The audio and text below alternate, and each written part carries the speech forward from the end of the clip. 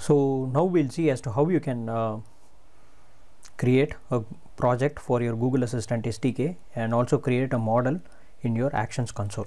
So first go into console.cloud.google.com.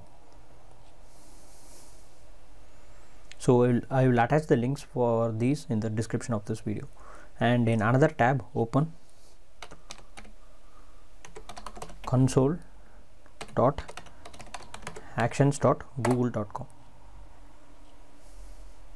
So again I will leave this links in the description of this video. So once you are here, if you are new and you have not started a project, you will see an option called select a project.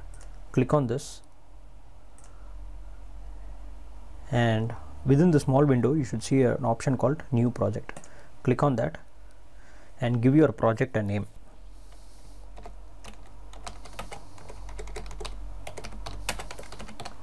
So I am giving it a name called Google Assistant Demo.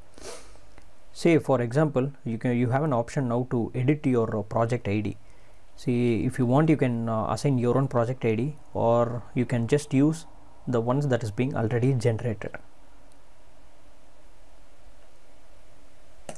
So if you want, click on the edit option and give it some other name.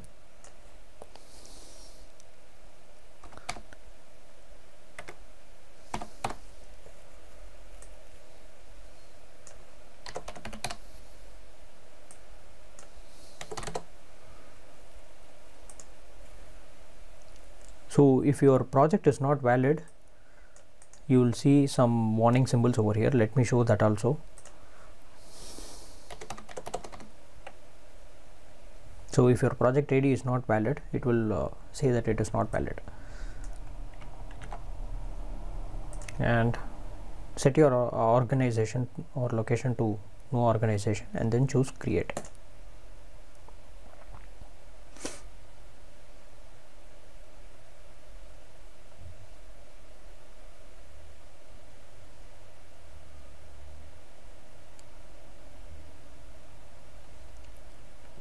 So now you should see a notification, create project Google Assistant Demo.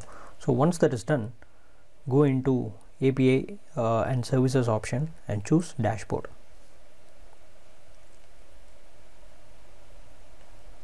From the drop down, choose your project. And now you will see an option called enable APIs and services. Click on that, and here type assistant. And now you should see an API called Google Assistant API. Click on that and choose enable.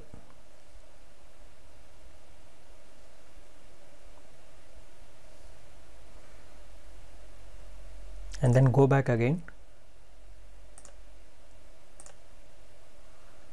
and here. So different projects call for a different number of different APIs.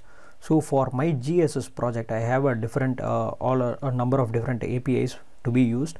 Say the fundamental API is the Google Assistant SDK, and apart from that I am also using search API, custom search API. So this is not meant for everyone. Say if your project calls for certain APIs, you need to add them.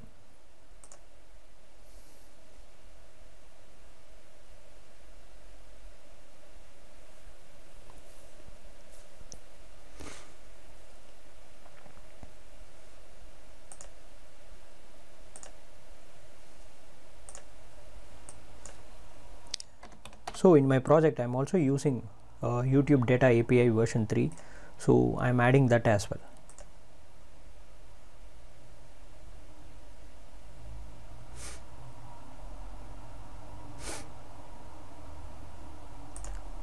So now go back and choose API and dashboard, and now go into credentials and choose create credentials.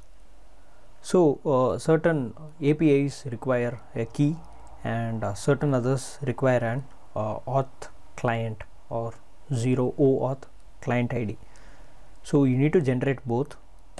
First choose API key, close, and then choose again create credentials and 0 auth client ID. And here first choose configure consent screen, give your project a name, So if you have something on the lines of Google or something, it will give up a prompt. So don't have that. Just give your project a name and then choose save.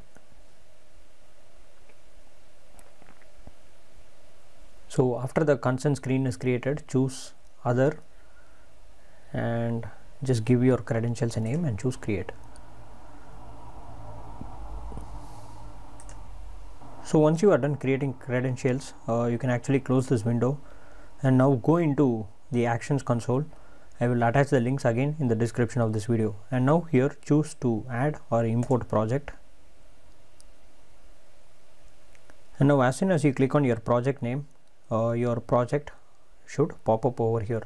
So this is if you sign in into the cloud console and the actions console with the same Google ID. So if you use the same Google ID, so your project should automatically get detected over here.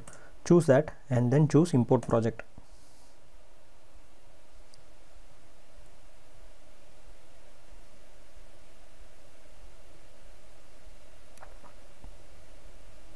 So after that, just keep scrolling down and go into device registration and choose register model. Give your project a name. So manufacturer or something, these are just random names. Device type can be anything. So I am choosing as light. So your model ID will be automatically generated, and now choose register model.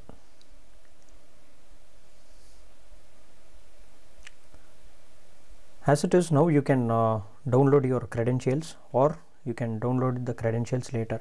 I'll show you as to what you can do to download the credentials a bit later. And now choose next, specify traits, just give all 7 and choose save. So that is it, your project ID is created, your device has been registered. So subsequently, if you want to download your credentials, just click on this and then click on the hamburger icon and choose download auth 2.0 credentials and save it to somewhere. Okay, so that is pretty much it. So that is how you can create your project on a Google's cloud console and then register your device in the actions console of Google.